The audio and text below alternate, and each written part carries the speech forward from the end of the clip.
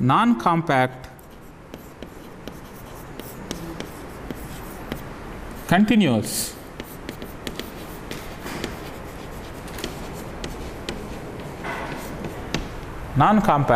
continuous group.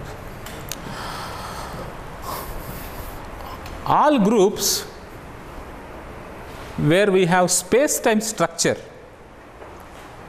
will come under this category. For example, Euclidean group, which involves rotations and translations. Galilei group will involve rotations, translations and boost, that is velocity translations. Similarly, Lorentz group, which also involves rotations in 4-dimensional space-time and boost in the velocity.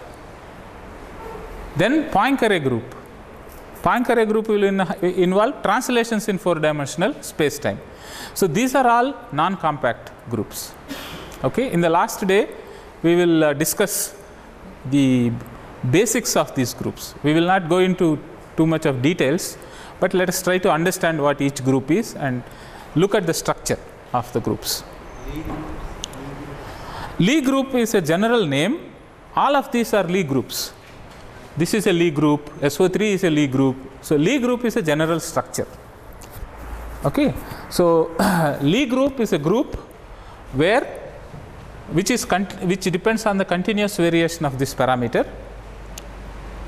Okay, and you have certain properties for this Lie group.